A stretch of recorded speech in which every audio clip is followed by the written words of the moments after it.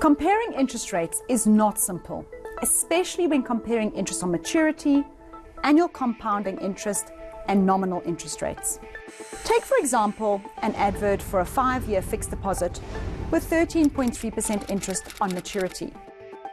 In this case, the annual compounding interest rate is 10.75% and the nominal interest rate is 10.3%, all for the same return. So if one bank advertises interest on maturity, another annual compounding, and a third nominal interest, how do you know if you're getting the best rate? Interest on maturity relates to the total interest you receive at the end of 5 years, having left the money for the full period.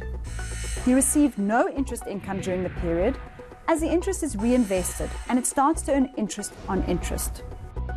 The interest paid on maturity is linked as much to the length of the investment as the interest rate paid by the bank.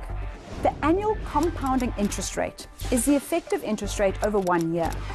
The 10.75% annual interest rate means in 1 year, a 100,000 Rand investment would pay 10,750 Rand. But if you reinvested it, the balance grows to 110,750 Rand. And the 10.75% is applied to this new higher balance. This results in more interest being earned in the second year of 11,905 Rand. If you reinvest that amount, it grows the balance. So over 5 years, you would receive 66,600 Rand in interest. By dividing that total Rand interest earned by 5 years gives you 13,330 Rand a year, or 13.3% per annum. Things get even more complicated when interest rates are stated as effective or nominal. As interest is actually paid monthly, there is a compounding effect even within a year. Nominal is the annual interest rate before the benefit of monthly compounding. In this example, your nominal interest rate is actually 10.3%.